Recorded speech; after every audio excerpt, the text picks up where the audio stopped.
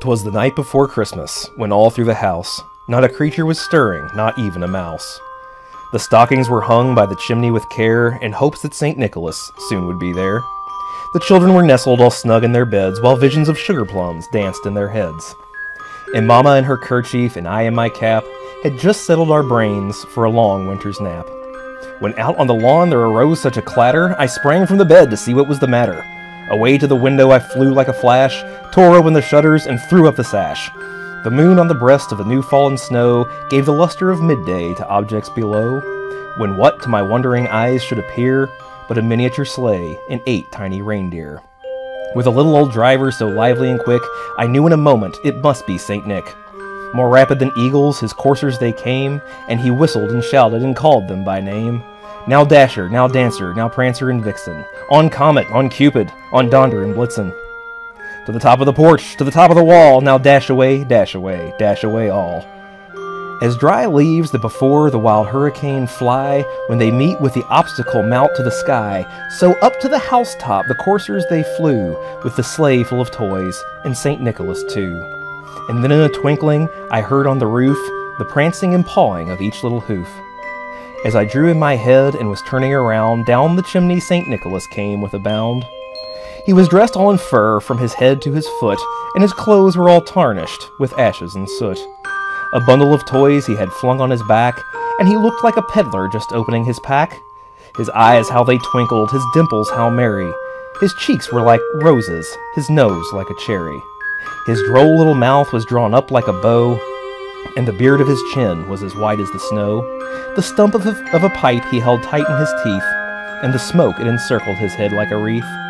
He had a broad face and a little round belly that shook when he laughed like a bowl full of jelly. He was chubby and plump, a right jolly old elf, and I laughed when I saw him in spite of myself. A wink of his eye and a twist of his head soon gave me to know I had nothing to dread.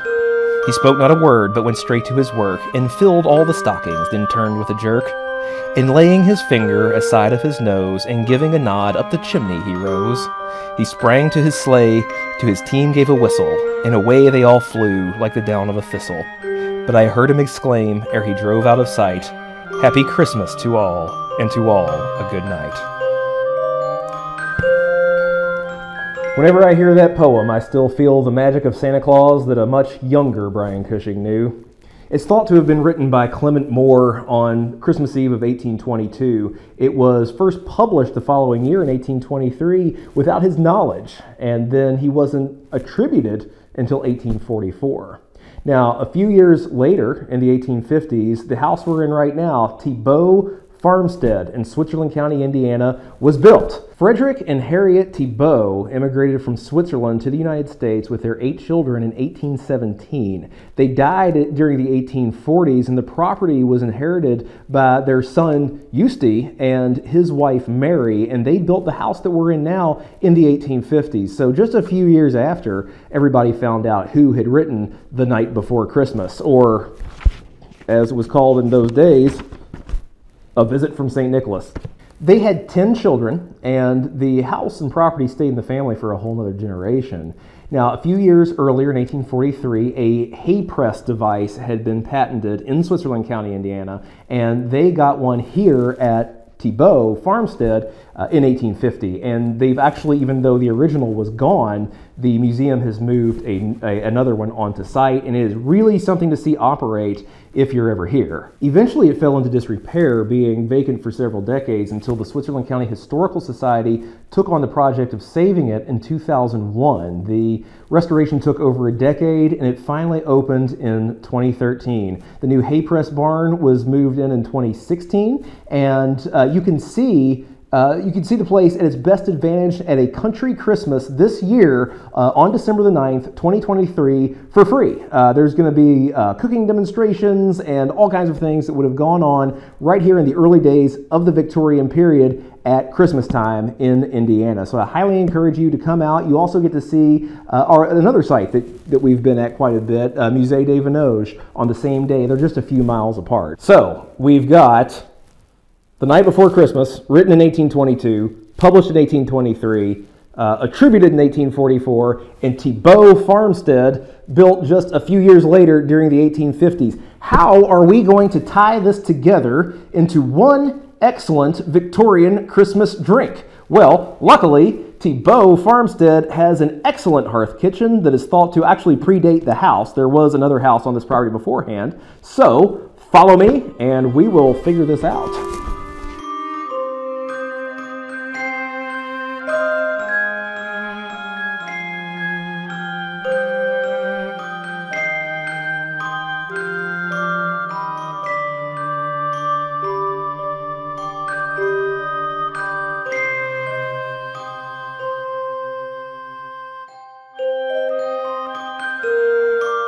Wassail is one of the quintessential Christmas drinks. It's been around for a very long time. This recipe in particular was published in Oxford Nightcaps in 1827, so just a couple of years after A Night Before Christmas was written down the first time. And now the thing about that was too, they kept republishing this book for decades after it, so it was still being printed when Night Before Christmas was finally attributed to Clement Moore in 1844, and when Thiebaud Farmstead was built in the 1850s. So this is a really neat recipe. I thought it kind of fit in with this theme both of A Night Before Christmas and Thiebaud Farmstead because the book itself just kind of carries through that same period. So this is an English recipe, so we're going to use some English ingredients. And it's pretty easy, it just takes a little bit of time. And I am actually going to cut the recipe in half today because there's just Amy and me here at Thiebaud today. But if you want to go for the full experience, if you've got a bigger party, then by all means, double it, triple it, whatever gets you there. So to start off with, in this bowl, I have about 3/4 of a cup of sugar. We are going to take half a pint of beer, and we went with the wonderful Samuel Smith's Brown Ale today. These are just shy of 15 ounces, and so it's all going to the same place. I'm going to dump this whole thing over the sugar.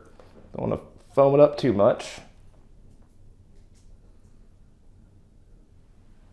Samuel Smith's is great. It's whenever you can get it, whenever you can use it, it's a solid choice. Their brown ale is wonderful, but also their oatmeal stout, you just can't beat it. Okay, so we've got our half a pint of English beer in with our 3/4 cup of flour, and we're just going to stir it up and try to get it to dissolve. There's not a whole lot to see here, so you're just going to have to take my word for it. We're going to grate half a nutmeg into the mix. And the next part is just some ginger. All right, that's all they say. They didn't say how much, just some ginger. So get you some ginger root, peel a little bit, and just however much appeals to you. I'm gonna say don't be too conservative with it because a bunch more beer is going in here, and the ginger really adds a great flavor to this drink. There's part of one. Let's try a little bit more.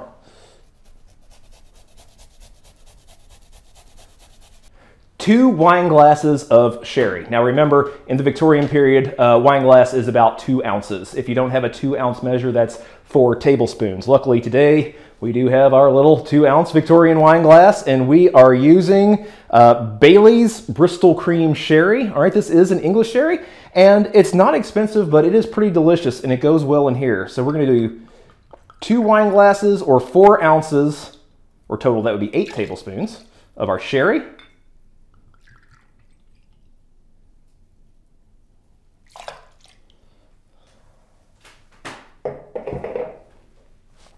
Mix that up.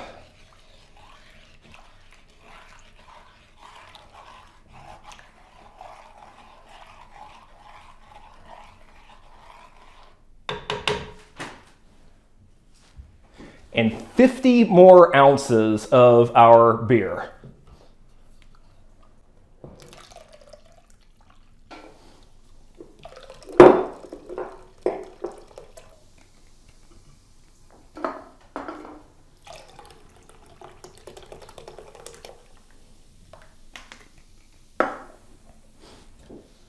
So whatever beer you're using, just look at how many ounces it is and try to even it out to 50 ounces. I'll say though, this doesn't have to be quite an exact science. So if a tiny bit more or less goes in there, it's not going to be a big deal.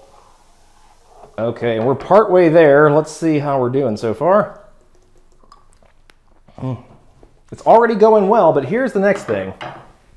Yeah, definitely don't be shy about the ginger. That little bit of spice on there is really good. But the next thing we're going to do, we got to be patient. We're going to cover this over and we let it sit for a couple hours, 2 or 3 hours or so. Set that to the side. And there's some other things we can be doing in the meantime. We're just going to take half a lemon. We're going to peel it. And as you can see, I got that in one nice ribbon. The more intact you can keep it, the better, because if you're going to be saving this overnight, you want to be able to fish the lemon peel out of there. Otherwise, it'll impart an off taste. And we just need 2 tablespoons of sugar. I decided to use a dark turbinado sugar today, just because I was kind of curious to see how that might play with the brown ale. And put that in there, muddle it a bit, and set that aside till we're ready for it. And what you're going to see over the course of the time that it sits is that sugar is going to draw those oils out of the lemon peel. Now, there are 2 options here for the next part. You could either use toasted bread, or they say an even older form is to use roasted apples, okay? And now at Christmas, we're always kind of hearkening back to some earlier days, older times, and so I thought it would be really neat to do what in 1827 they said was the old-fashioned way of doing this, for roasted with roasted apples. Now the problem is they don't tell you how to roast the apples. So we could guess, or we could just go to another source. And just a few years before this recipe was published, Hannah Glass's cookbook of 1808 contained instructions for roasting apples. And so that's what we're going to do. In our pan here, our stoneware plate, we've got just some more coarse sugar and some cloves. She doesn't say how much to use, just some. We are going to add to that a wine glass of red wine. Give that a little bit of a mix.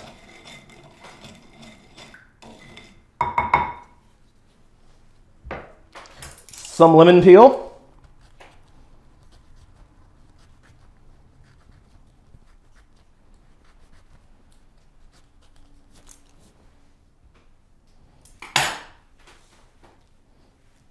And I was surprised by this, but she said to actually roast the apples whole. I thought they would have been cut up. So we've just got 2 green apples. We're going to pop those in there. And the next thing we're going to have to do is go to the hearth. And now what she says to do is to bake this in a quick oven. So if you're doing this at home, you're going to want to put this in the oven at 450 degrees. She says to bake it for an hour. I found that to be quite excessive. All right, just keep an eye on it and see how it's doing so you don't completely cook it to death. It can be mushy, but you don't want to overdo it. So just kind of keep an eye on it. What we're going to do, since Thiebaud has this wonderful hearth over here, we're going to put this in a Dutch oven. If we get over there, you'll see we have a couple of S-hooks on the bottom of the Dutch oven so that the plate is not touching the bottom of the Dutch oven itself. Then we're going to put coals underneath and on top. We're going to keep an eye on it, and when we come back, I will report on how long it took.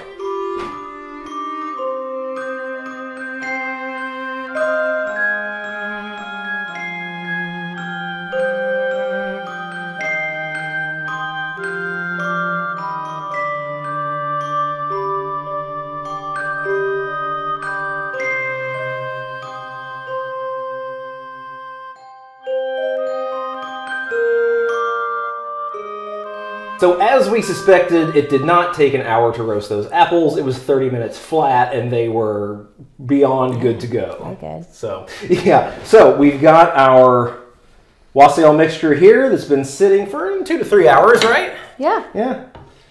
Give that a little mix. It already smells really good with the ginger and the apples. I feel like this could be a whole experience of making. It's not just about the tasting. Yeah, absolutely. And again, like I say, don't be shy with that ginger. I like that spice going in there. They said roasted apples. Okay, so I just go ahead and I put the whole of the mixture in, sugar, wine, cloves, and all. This is a decadent experience. And then our lemon peel and sugar. We can really see those oils have been expressed. Oh, yeah. Over the past hour. Yeah, it's definitely a whole process. You don't want to just throw it all in at once. Well, that kind of goes back to the point that we're always making, too, about the evolution of mixology and the fact that it's really largely the railroad that brought about these quicker individual portions. This is from an earlier time. Yeah. This is from the dawn of the Victorian period when things were still very much like they had been for a while and things were starting to change, but you don't notice it right away. So it's a longer, slower experience. Yeah. Take your time, enjoy the process, have a bunch of friends around, sit over a bowl of something. Yes. Stop what you were doing and, for goodness sake, enjoy Christmas. Yes. So. It looks beautiful, too. This is the beautiful silver punch ladling they gave me for Christmas a few years ago. Santa knew what you wanted.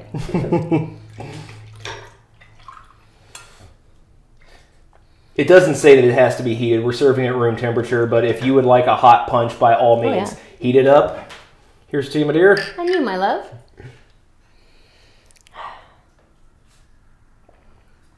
Oh, that's really nice. Yeah. Yeah, and I feel like that's good room temperature. That could be chilled. That could be heated. That's very nice. Well, this is something that we just discovered last year because our friends over at Vevay, also here in Switzerland County, had asked us to do it for an event of theirs. And this was one of the most delightful surprises we've had. And this is one, too, that I feel like drinking it, the experience begins with your nose. Yes. Begins with smelling all of those delicious spices, and then it hits your tongue and goes down your throat. I did not hold back on the ginger. No, and it does not feel like too much. Yeah. And so also the recipe says that this is going to be bottled up and let sit for a couple of days before you serve it. And that is, we can't try that here because we got to go back home. But that would certainly be worth it to see how over the course of a couple of days, those spices and those apples and everything that was in the roasted apples really kind of mingled together. The big thing I cannot emphasize enough is if you're going to let it sit overnight, get rid of that lemon peel. Otherwise, it's going to throw the flavor. It's going to taste bitter and odd. We've learned that the hard way. It can't be that big a deal yet. No. That's going in the fireplace. Yeah. So, yeah, absolutely. Yeah, it's done its job. So, great to finally be here at Thiebaud, filming an episode of the Victorian Barroom. Yeah. We absolutely love this place. We hope to be back very soon. Yeah. If you are in the area or ever passing through the area, you should absolutely stop in here to see what they've accomplished because it's really unique. It's great. It's beautiful. Yeah. It's one of those museums, too, where I feel like it's a little bit more interactive than a lot of historic house museums are. There's a good reason why you can't go into certain parts of a lot of historic house museums. Yeah, sure. But here, the Switzerland County Historical Society has kind of solved some of those problems at Thiebaud to kind of get you more up close and personal with the history. And even though you might not be able to touch everything, you feel more like you're in the scene. And they do a really good job of pointing out which things you can and can't touch. And you get to walk into the room and really experience it. And I think having something like this just really ups the experience. So they'll be doing their Country Christmas on December 9th. And if you want to come experience this kitchen in all of its glory and really see it being used, come by December 9th, 2023 for Country Christmas.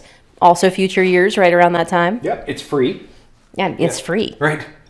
So, thanks to Martha Bladen, the director of Thiebaud, the Switzerland County Historical Society, and just everybody who has come together to make this place something special. Thank you for hosting us. We will certainly be back. Maybe not for a video, maybe just for an experience. To do some demonstrations, stuff like that. Just to relax. Yeah. As we move towards wrapping up another year, a happy Christmas to all. And to all a good night.